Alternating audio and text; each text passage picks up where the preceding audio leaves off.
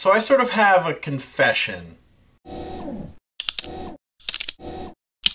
Up until about 2 hours ago, I had never seen an episode of Sherlock. Now, amid all of your gasps and exclamations of blasphemy, let me tell you why. Now, I knew about Sherlock way back when news broke that the BBC was going to create an updated version of Sherlock Holmes for television. And like a lot of fans of the BBC, I was excited. I don't exactly remember what I was watching when Sherlock came out, but I knew that I needed to catch up on that TV series before I started a new one. I try to finish a TV show, or at least get all caught up before I start a new TV show, because I don't want to be trying to catch up on 15 TV shows all at once. So a couple of months ago, my friends and I decided that every weekend we would watch one premiere episode of a sci-fi television show. Firefly, Star Trek. I was going to bring Doctor Who. My other friend was going to bring Sherlock. But then our schedules didn't really coordinate us well enough to be able to do this week after week after week, and I didn't want to start watching Sherlock and then watch the premiere episode just a week or two later, so I just waited to watch the premiere episode, and we never got around to it. Just a little disclaimer, when I said this, Wholock needs to be canon. I actually had seen some Wholock. Like, I went on YouTube and I've watched some Wholock,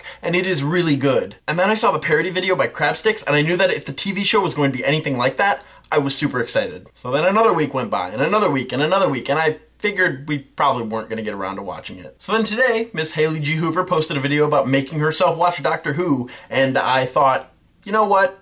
I'm gonna watch Sherlock. And I've gotta say, it was amazing. True, I'm only one episode in, but if I'm this hooked on a TV show after this one episode, after the premiere episode, then I just...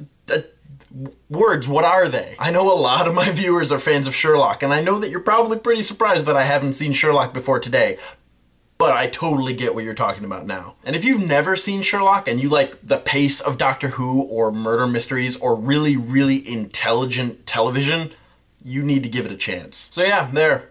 That's off my chest. Now you know that before today, I had never seen an episode of Sherlock. And I didn't want to tell you guys on Twitter, because then you'd be like, watch the Sherlock. And I was still waiting to watch it with my friends. So yeah. Now I'm only one episode in, so don't spoil anything for me. But after I upload this video, I'm probably going to go watch like one or all of them. Let me know in the comments what TV shows you guys got recently addicted to. Obviously, Sherlock for me, but there's also this show called The Finder that I just found out about like last week, and I'm all caught up. There are 6 episodes, and I watched all 6 in the past 2 days.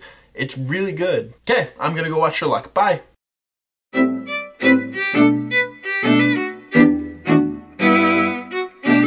And for those of you who are like, oh, Super Wholock needs to be a thing. Supernatural, Doctor Who, and Sherlock. No. I'm not an advocate for Super Wholock, alright? Like, I've given Supernatural a chance. I've watched like 4 or 5 episodes from the first season back when it came out. Not a fan. Sorry.